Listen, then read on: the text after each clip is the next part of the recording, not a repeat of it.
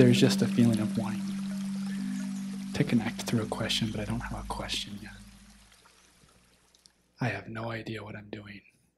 Yes, there is never any idea when conditioning is not playing. The only time there is an idea is when one is living out of the conditioned box.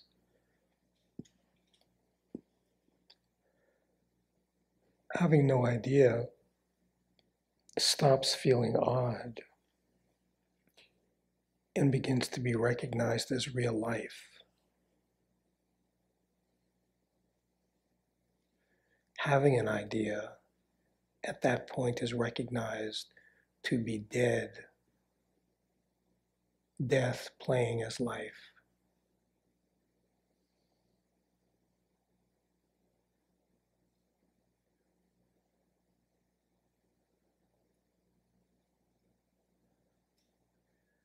The thing about having no idea is in the beginning, the mind is still busy. There is still some sense of responsibility, still some feeling like maybe I'm on shaky ground here. Maybe I'm making a mistake. Maybe someone will see something. Uh-huh.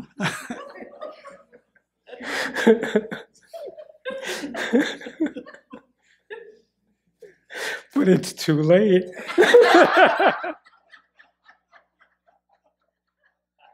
You raised your hand.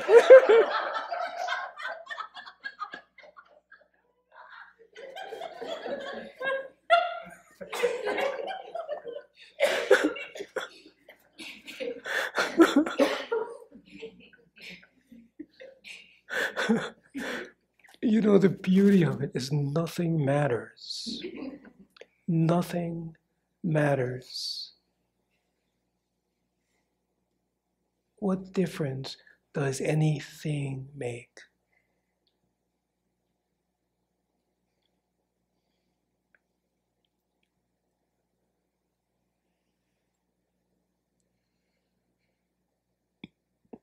It doesn't. No, it doesn't. I guess there's a sense of unease that comes up about having no clue what I'm doing. I think that's Yes, more. it is the case in the beginning.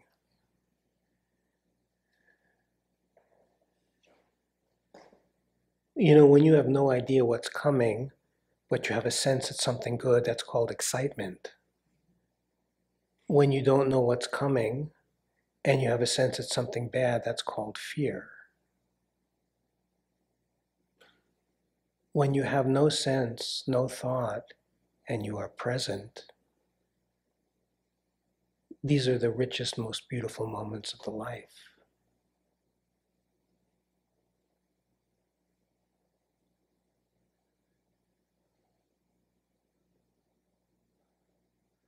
So what is going on is there is a sense of being on unsure footing because there is a subliminal message that there is someone who is in no man's land. But all of that is knowing. All of that is a story that is trying to sabotage, to keep the experience of the cardboard box alive by saying that if you are not knowing, you are out on a limb and it's dangerous, but it's all just a story.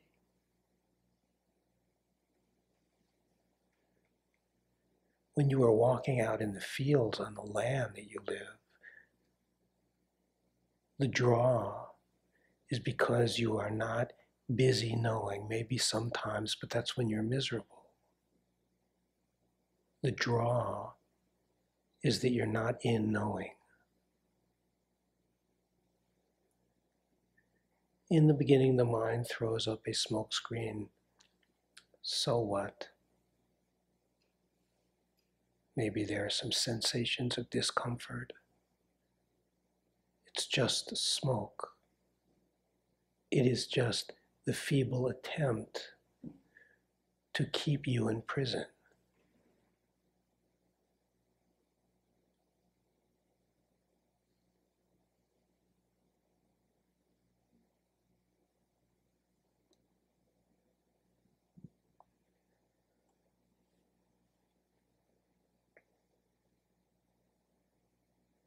You know, there is something very beautiful in there. There is something very beautiful in every player. So there is a courage to take a risk. It's a kind of strength.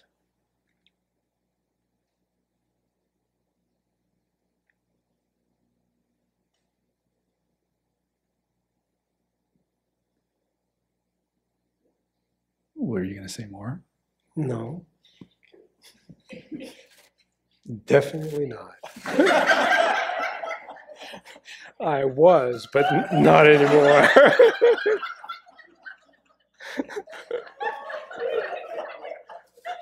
You know, the reason why it's funny is because it's all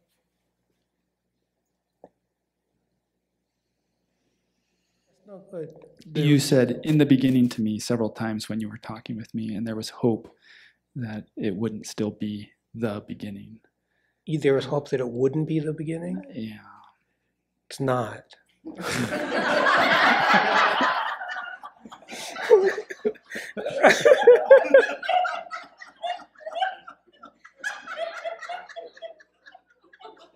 I mean, it is the farthest thing from the beginning. Before the beginning. Got it. Okay.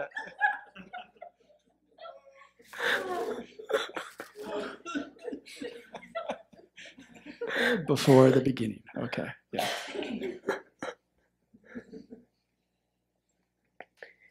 It's all a joke. All of it.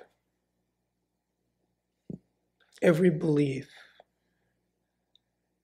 hoping that you're not in the beginning. I mean, what does that mean?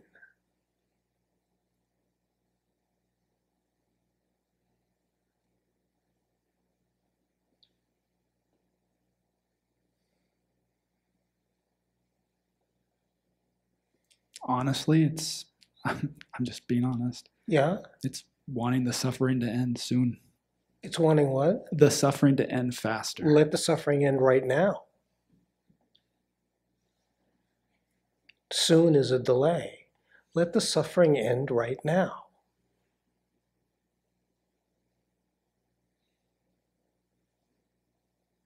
You know when the suffering ends? When I stop resisting.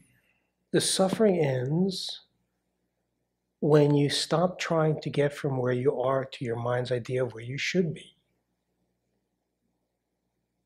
Seeking is suffering.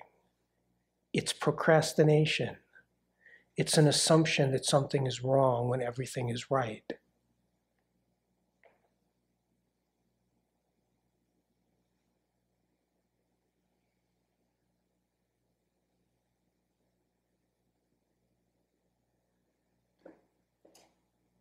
For 2 minutes, let go of the past. For 2 minutes, let go of the past. You can do that. I cannot do that for you, but you can do that, to simply let go of the story of the past for 2 minutes.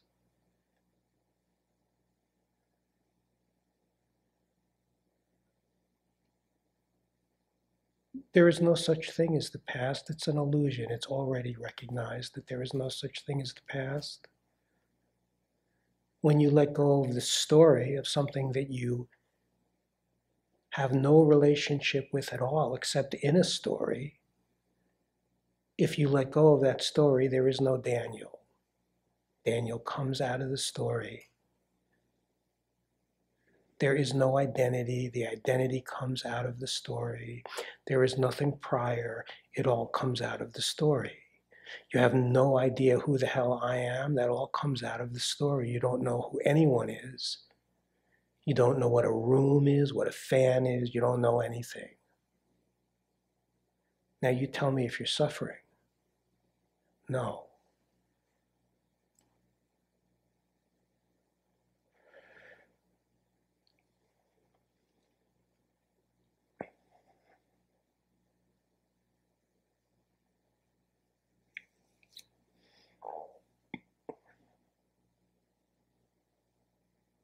There is a very deeply ingrained story that you're screwing up. It's all a bunch of crap. There is not a shred of truth to it. But the thing about it is that arrogance wants to hold on to it for all it's worth.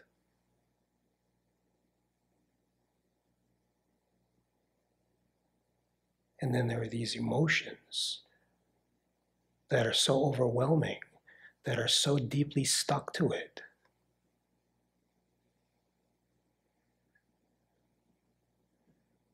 It is all an indulgence. There is a story, I cannot help it. It's just another story.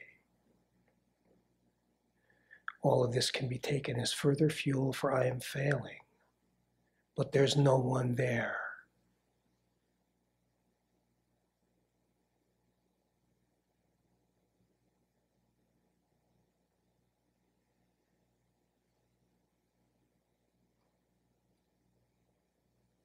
Granted, there are times in the journey when the fire is hot.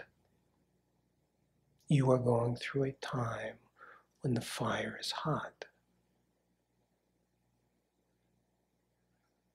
When the fire is hot is the richest of times and the most challenging of times. Because when the fire is hot, every single time there is identification, it stings. There is nothing that deconditions the habit like every single time there is identification when it stings.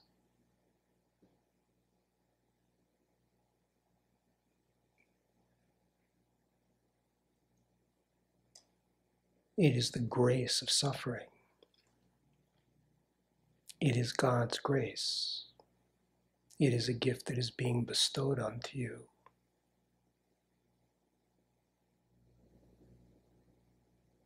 You can receive this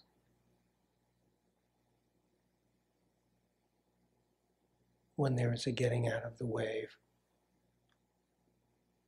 The deeper the forgetting, the harder it seems to get out of the way. But it is only an instant.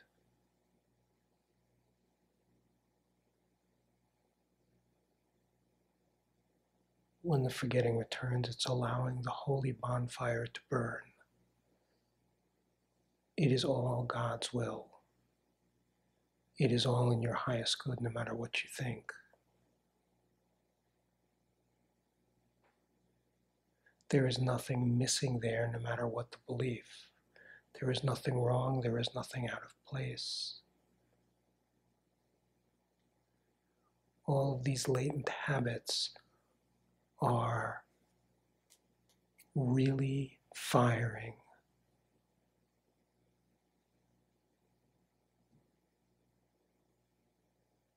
Let it come.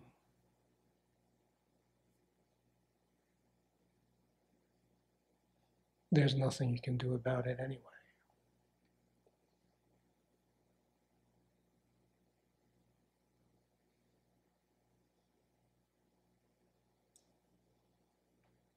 This is all coming up to prove to you that you are not a victim.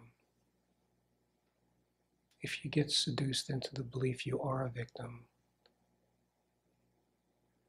then it is not serving its role.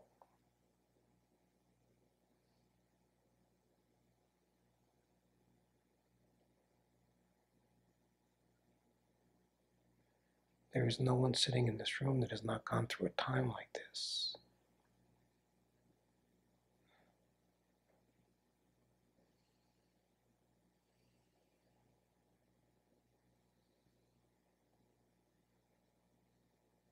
As far as being at the beginning, everyone is always at the beginning, including myself.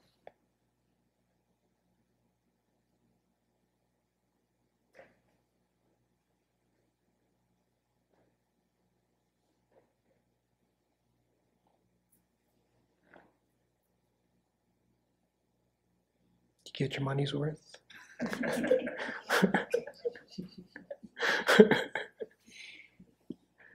Thank you. I love you.